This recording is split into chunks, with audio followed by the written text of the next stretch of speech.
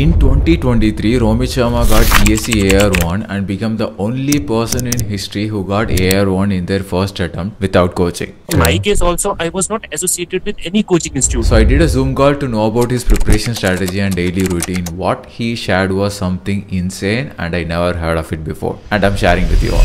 This podcast is divided into two sections. Section 1 focuses on daily routine, consistency and discipline. Section 2 focuses on complete preparation strategy for prelims, mains and interview, so that anyone who is starting their ESE preparations has the best chances of getting success in this exam. So ESE is actually one tough exam. UPSC is ranked among one of the hardest exams in India. So there must be days you might feel down. So on that days, like how you keep yourself motivated? Rahuram, think like a machine. Keep all these emotions out of your life. Okay. Whether you are feeling dejected, whether you are sad, whether you are happy, whether you are angry. The only thing that you should be doing is study. Main thing is your timetable. And once you have created a very detailed timetable, the only thing that you should be focusing on is to follow it day and night. How was your day while you were preparing for ESE exam? Before I explain my schedule, it is very important that you and all the aspirants should know this. Never blindly follow anyone's timetable. Different people have different capabilities. Do not compare with any other person. I will tell you what is the basic schedule that I used to follow. The major focus of my timetable was on this sleeping schedule and my food schedule. So regarding the food, for the entire duration, my major focus ki home cooked food matlab prepared by the parents. But now comes the sleep. To sleep, it is very important that I used to follow schedule from 9:30 in the night to 3:30 in the morning. I used to sleep, and 3:30 onwards my entire matlab study वगैरह ये सब चीजें these things come into play. So from 3:30 to let us say 8 or 9 I will be studying mechanical engineering.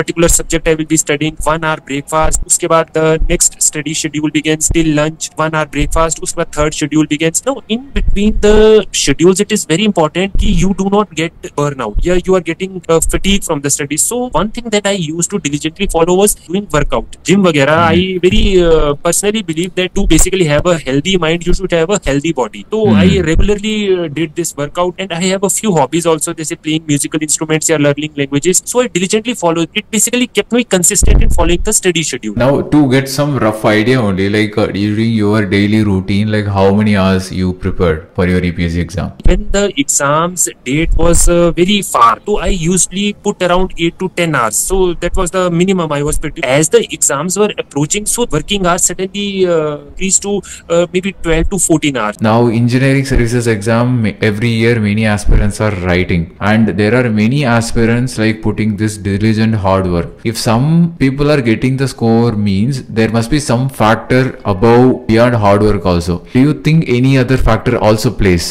To be frank, I must say you have asked a very deep question. In a purely objective manner, you put hard work, you will get good result. There is nothing more than that, yaar. If you are naming 3 attributes that will determine one's success in UPSC exam, what that 3 will be? That is a very, I find these type of questions very difficult because such attributes vary from one person to another person. I feel only a person should be disciplined enough, matlab to follow the timetable, to follow the routine. I do not know of any other attributes that a person should have. I only know one thing: if you have the discipline, you will do each and everything. Now let's move on to the section 2, preparation strategy. And the first question that comes is, first thing is like, is coaching actually mandatory? See, Rahuram, for any of these exams, for whether you are preparing for engineering services, civil services or GATE, coaching is not required. You only require to focus on the standard reference textbooks as I have mentioned earlier. Once you have mastered those textbooks, next you start following these previous year questions.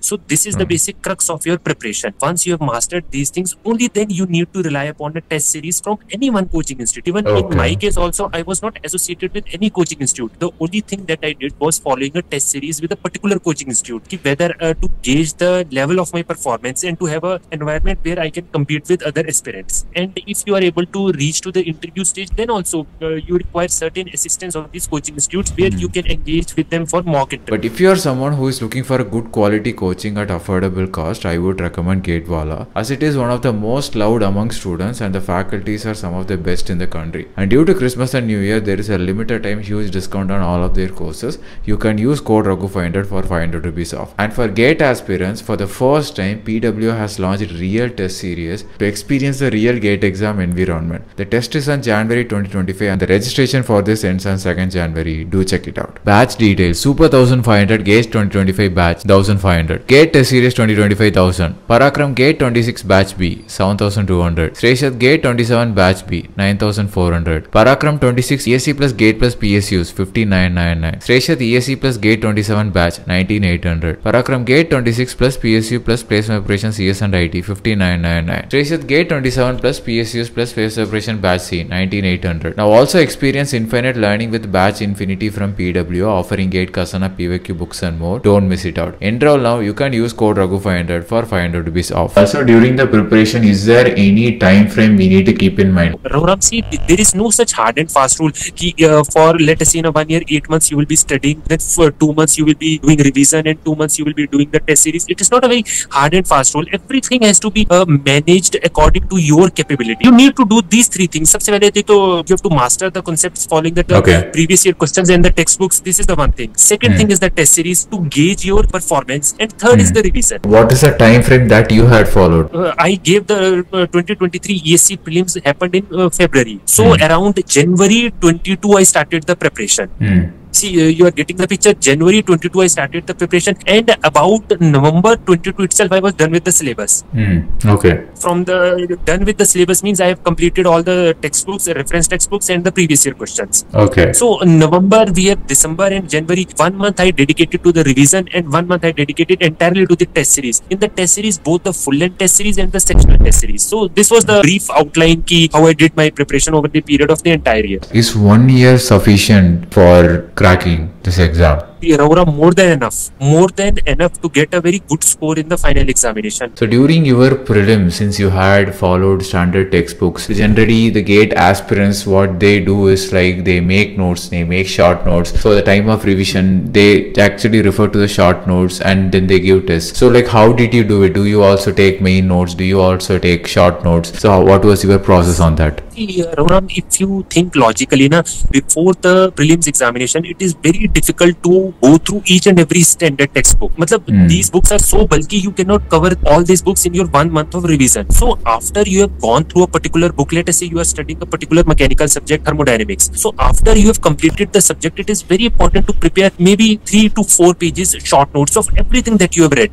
The short notes, when we talk about the short notes, it does not mean that you will be copy paste the entire what is written in the textbook. The short notes main purpose is to give you an idea what you have studied. For example, if you have studied the first law of thermodynamics, just write a few words. The first law of thermodynamics, this is this. Second law of thermodynamics, this is this. This is basically the crux of the short notes. You do not have to write each and everything in detail. Everything has to be written in the words. The words that will help you recall what you have learned. What I did was, after each and every subject, I used to prepare 4 or 5 pages short notes. As I remember, after I completed all the subjects, there were a total of 18 subjects in mechanical. So I have 60 to 70 pages of these short notes. So I kept on revising these notes before the prelims, before the mains, before the interview. So this is a very helpful thing. Okay, and what is the time frame that you followed for your mains? The mains happened in July. So February, say July, we have in those 4 months, basically you already know all the major concepts of your engineering discipline because you have studied the same thing in the prelims also. The only thing that you need to do in between the prelims and mains time period is revision and the test series.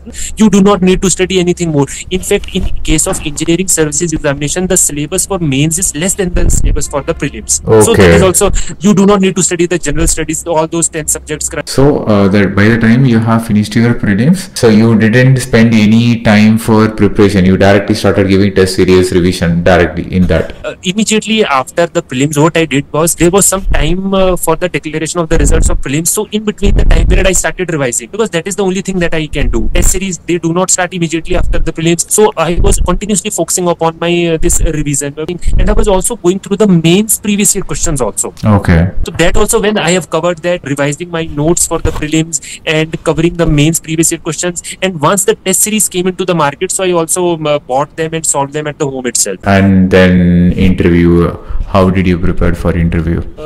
After the mains, so you can take some amount of rest before starting for the interview preparation, because by the time the mains is over, you already have a very solid technical grasp over your engineering subjects. notes. No additional preparation is required. The only thing that you for the interview, keep revising your engineering notes. This is the one major thing. Second thing, before the interview, there is a very detailed application form that is released by the commission itself. You have to fill that form, and the major aspect regarding the form is you have to prepare each and every question, each and every topic regarding mentioned in the form. What is the meaning of your name? Any famous personality with that name? Where is your hometown located? Any important news associated with your hometown? So these are very trivial things, but you have to cover everything in detail, because in the interview the members, they will ask each and everything from the whatever mentioned in your application form only. They will ask technical subjects but not go into much detail. They will basically ask from the DF itself, the detailed application form. And one more thing that you need to focus on is preparing the current affairs. See, although this is an engineering exam, but the interview is taken by this UPSC commission. So